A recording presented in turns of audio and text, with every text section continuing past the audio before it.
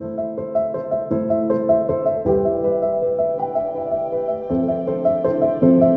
I think of Justin, I think of an extraordinary nurse, a scholar, somebody who demonstrates compassion in everything that he does, both at Wellstar and in his volunteer work as a missionary within Guatemala. Justin is just one of the most kind, compassionate nurses I've ever known.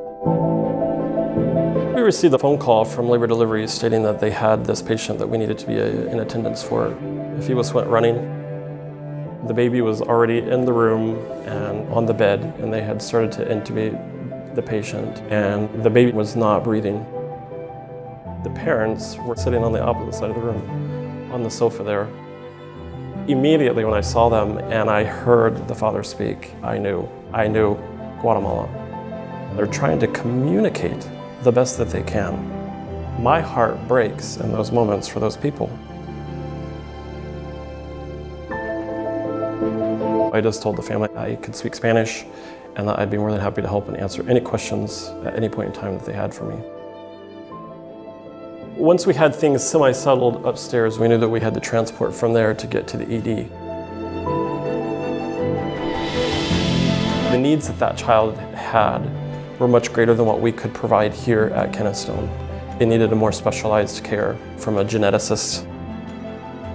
What we were doing here was truly life-saving measures for that child and stabilized to the point where we could transfer that child from here to Children's Hospital.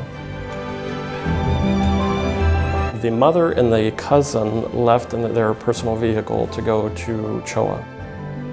The transport team had taken the baby with them. The father looks at me. I looked at the father and I said, "Let's go."